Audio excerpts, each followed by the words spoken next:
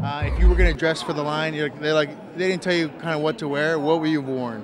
What would I? What Like would if it was a costume or something. Okay, I would have probably either been Spider-Man or Doctor Who or Spider-Man Doctor Who. Oh. Yeah.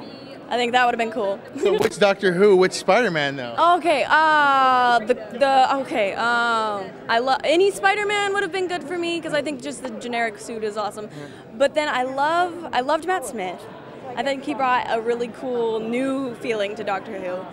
So a bow tie and a fez with your spider. Yeah, definitely the bow tie. The bow ties are cool. Bow ties are cool. All right, so tell me about your character. Okay, so Emily, I play Emily, and she's a sweet girl next door, just trying to navigate her way through high school and figuring out who she is, and bullies, and trying to fit in, all of that. But then she gets mixed up with Tommy, who brings this totally different aspect of Evo's and his struggle with figuring out who he is, and she just goes alongside him and is supportive. And I think Emily's the type of person where if you're sad, she's sad, and if you're happy, she's happy, and if you're sad, she's gonna encourage you and help you get ready to kick butt if you have to, So she's a great character, and I'm super excited to be playing her.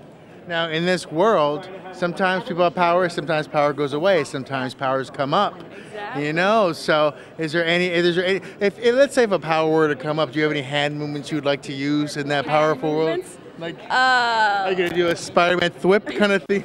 I'd love to, I don't know, I'd like just super, if you could imagine like little me like throwing some like epic punch or something and just like super strength, I think that would be super cool. Or like the whole like Star Wars, like the Force, like that would be amazing. I think what's been super cool about getting into these characters and being a part of this show is that Tim does have, and all of the directors have, and writers have input that they might throw some input here and there, but mainly they've just allowed us to be able to develop our own ideas of these characters, and that's been a super cool opportunity, and I've really enjoyed that, just getting to develop my own Emily.